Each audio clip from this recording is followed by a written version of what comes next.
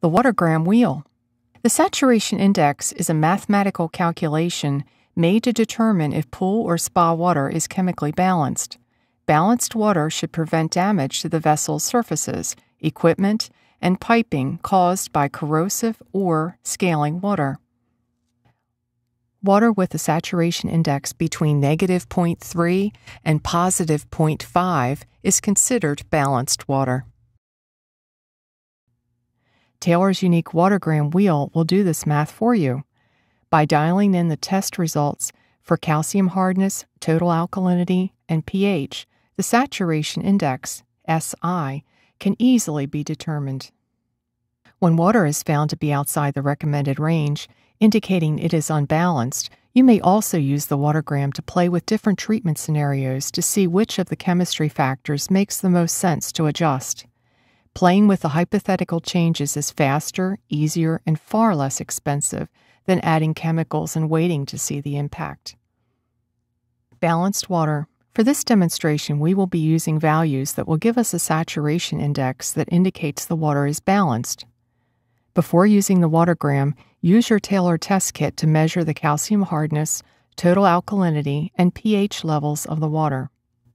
Set the calcium hardness value of 300 opposite the total alkalinity value of 90 on the Watergram.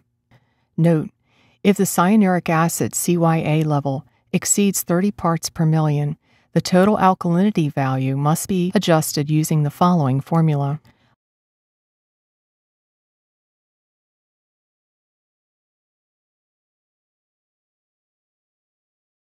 Hold the calcium hardness and total alkalinity values where they are and turn the wheel until the arrow points to a pH value of 7.5 in the window.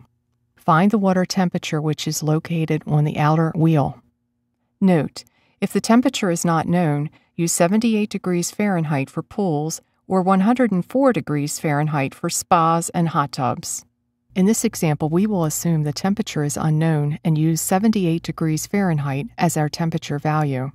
The number opposite the temperature is the saturation index. The saturation index, 0.0, indicates the water is balanced. Corrosive water. For this next demonstration, we will be using values that will give us a saturation index that indicates corrosive water. Set the calcium hardness value of 200 opposite the total alkalinity value of 50 on the Watergram. Hold the calcium hardness and total alkalinity values where they are and turn the wheel until the arrow points to the pH value of 7.3. Find the water temperature of 80 degrees Fahrenheit. The saturation index is the number opposite the temperature. If the SI falls between two values, record the average, which is -0.6, indicating the water is corrosive. Scaling water.